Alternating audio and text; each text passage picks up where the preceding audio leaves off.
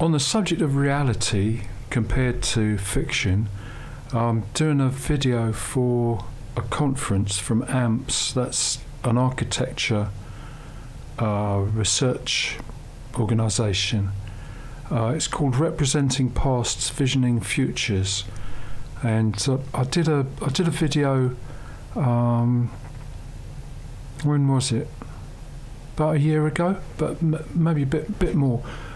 Based on the idea of a temporary radio studio, which I thought initially just as a sort of, well, I thought art funding might be available, but radio sound, or the fact I've got no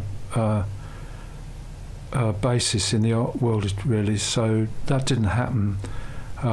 But some of the ideas crossed over with other things, and the proposal for that was the basis of getting accepted to do a video. So there's one video you can find on the AMPS YouTube. If you look for Hatfield and Pollard, you'll find it there, and it explains what a temp radio studio is about. And maybe that's what the bus stop idea is. If the bus stop's got a voice interface and can talk, and there are security cameras all around it, then it would sort of double up as a studio of some sort. It's just a question of getting all the sounds that are available in the city or in the area served by a bus service, and some way of processing them all. Anyway, this I'm just sort of making this relevant to the drama show, I suppose. All these things do seem to go round, well, rather like the news from the Sun, just keeps repeating, and it also gets sorted out after a while. Anyway, the deadline is next month, and the conference is early in December, but then it says the deadline for the papers is next year sometime. So I don't completely understand that. In other words, the print versions do exist, but at a later date. I think I've got that right. They have also, apart from this stream, the hashtag is mediated city.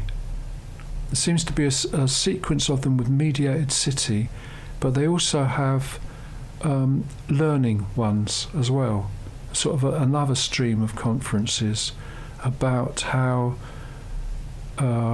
it's not just architecture, various forms of design are taught. So if anybody's listening who would understand all of that, urban assemblage, that was the theme of the other one. This one is looking back at the urban symphony. That was 20s, 30s. There was short films or musical productions with illustration about the future of the city. So when I put my proposal in, I did say there might be fiction in it, and that's been accepted because the urban symphonies, the city symphonies, were a form of fiction. Some of the visual imagery, anyway, was made up. Others of it was documentary, but we'll see. You can find AMPS on YouTube, and you'll find lots of video there. And the theme which interests me is the idea of a stage making a place. In other words, space becomes a place if people have some sort of performance or experience of a performance in a particular location. So this could be a bus stop.